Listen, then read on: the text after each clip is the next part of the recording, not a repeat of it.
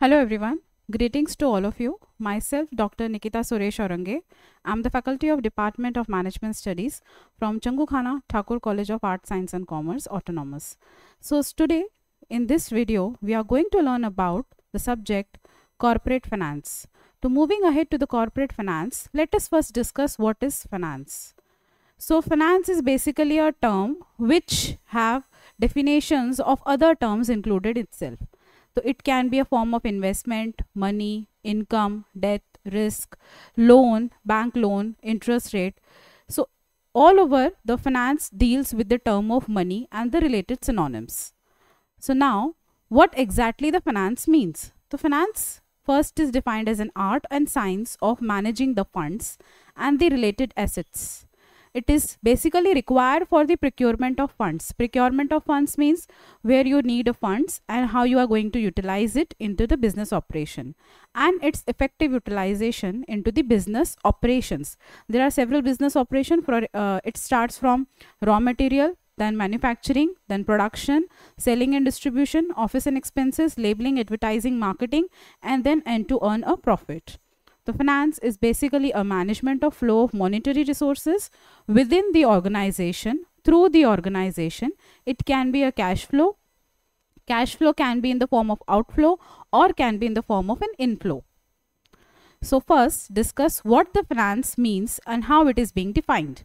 The finance is defined as the management of a money which includes the activities such as investment of money by investing activity, borrowing and lending of money by use of sources of finance and application of these finance. Then budgeting. Budgeting means planning and making a decision where to invest. And last is forecasting. Forecasting means how you are going to plan or predict the future deficiency or the utilization of the funds. So in finance categories, there are three types of finance. First is personal finance, second is corporate finance, and third is the public finance. So let us first discuss about what is personal finance. So personal finance is basically the management of the individual one's own money into the different heads.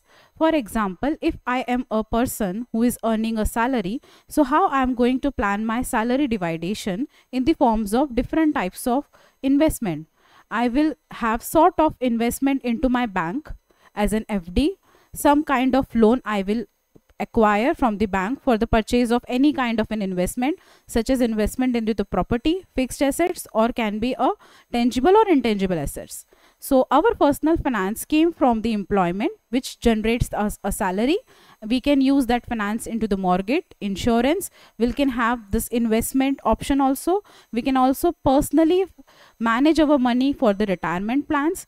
At the end of the financial year, we can take the advantages by making an investment into the funds.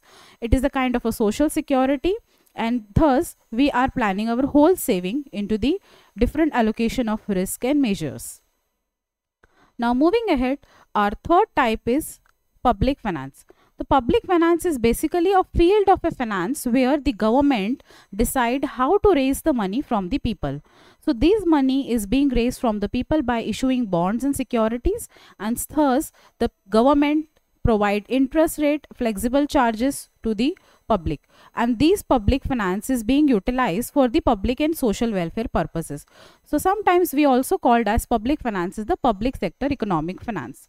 So public finance is basically how government raise money from the public.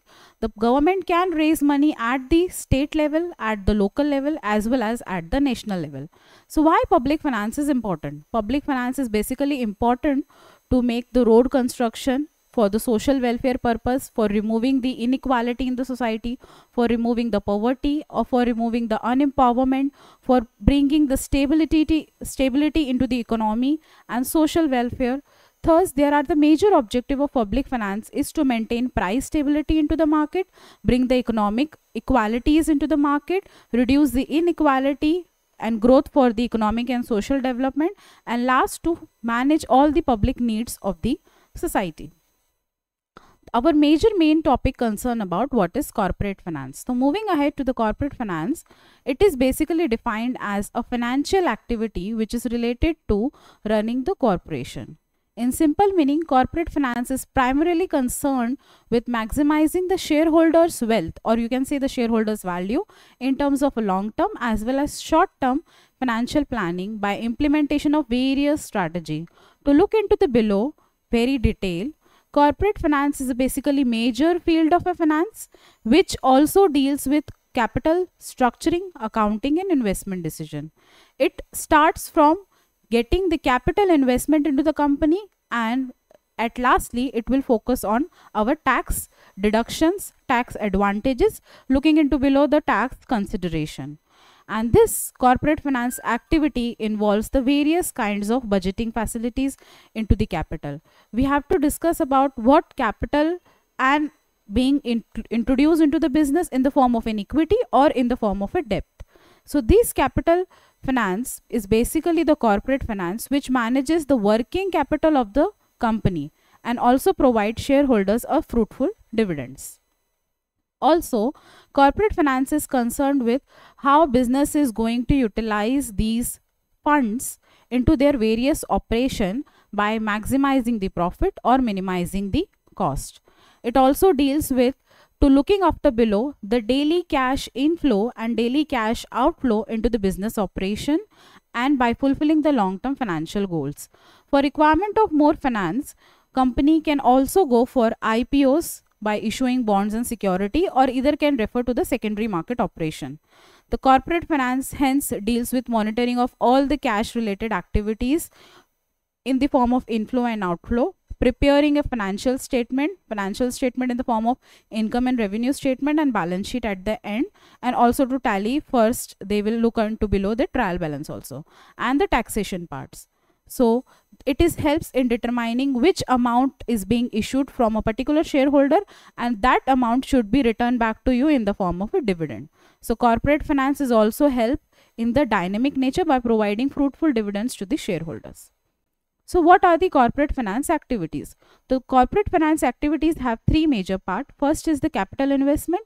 Capital investment means at the beginning of the company decides to raise the money from the public, or to raise the money by issuing bonds and security in the name of the corporate. So they decide what amount of funds to be raised and how they are going to utilize that fund into the business and to adjust that risk according to the return availability. So that is the capital investment. Secondly, capital financing. Capital financing means how the funds are being determined into the investment and to optimize the capital structure. Capital structure, there are two types of capital structure. First is the equity structure, means owner is only utilizing their own wealth, and second is the debt structure. The owner may refer to the borrowing of funds by the banks and other financial institution. So in this capital financing, they will decide how much amount of equity they required or how much amount of debt they required. So according to they decide their investment part, and after the investment part they decide how much return they have to give. Lastly, that is the dividend and return policy. The dividend and return policy focus more on how much shareholders are invested in their money into their business, and according to their percentage of investment they provided with the return facility in terms of their dividends. So let's lastly see about how this corporate finance work. This corporate finance work according to the four parts of an element. First is the capital structure, deciding how much amount of debt you required or how much amount of equity you required. The standard debt equity ratio is 2:1. It is preferably to offer or to borrow debt 2 times more than your equity value, so that you can timely pay returns to the company and there is less amount of loss into the business. Secondly is working capital requirement. Working capital requirement means to look into the day-to-day operation. Third is dividend distribution policy, how much profit you are going to distribute to the shareholders and how much profit you are gaining and how much retained earning you are left over with the profit. And lastly is the capital budgeting. Capital budgeting is basically to ascertain the requirement of funds into the future value and to adjust the profit according to the available funds. So this all the elements of the corporate finance. In next lecture we are going to see the principles of corporate finance. Till then study this. Thank you so much.